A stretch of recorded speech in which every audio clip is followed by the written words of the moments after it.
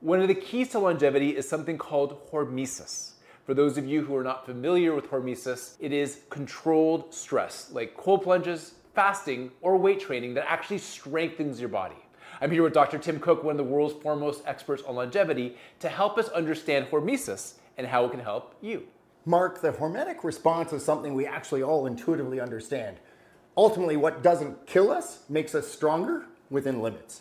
And so the concept here is that these stressors induce an adaptive response where we actually recover and get stronger and then have more resilience and better ability to withstand that stress in the future.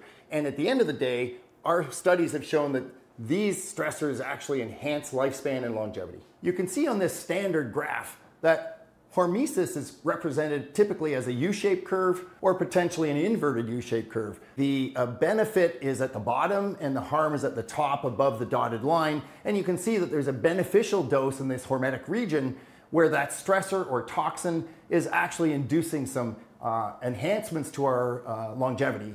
On the other hand, at some point there will be a cross into the toxic level that actually causes damage, harm, and shortens our life. So hormesis can help you.